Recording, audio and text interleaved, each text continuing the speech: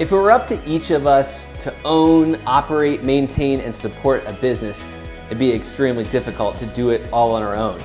Building a strong team around you and then nurturing that team and molding that team to be in sync can be the difference between growth and stagnation in your business. So let's look at that this week at how to build a strong team. You're watching the Chambers Quick Tip. You're watching the Chambers Quick Tip.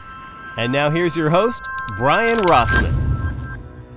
So leading a team is something that almost every one of us will one day find ourselves in charge of. And the key to building a great team is to build trust. And there are several factors that go in to building trust. And today we're going to take a look at 4 of those. The first one is really about your team relying on your competence. Your team relies on your competence. They need to see that you are very good at what you do. Somebody once told me that once your team sees you succeed at something, then they believe they can do the same too. You need to show an authentic concern for each team member on your team. Showing true empathy, interest, and concern for your team members in an authentic way will show them that you truly care about them as a person and a team member.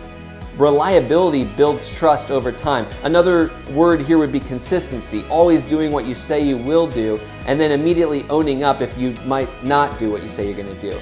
Honesty is extremely important when you're building trust. And the final one is spending time together connecting. Spending time with the people on your team so that you can get to know them better creates stronger bonds. And the stronger the bond, the harder it is for outside and inside influences to break your team apart. These things do not happen by chance. You have to create a plan where you find a way to demonstrate competence and concern, prove that you're reliable, and set aside time to talk with and get to know your team on a personal level. Now, this doesn't mean that you need to be their best friend or your therapist, simply that you need to get to know them more as an individual rather than just an employee. So thanks for watching this week, and we'll see you right back here next week on the Chambers Quick Tip.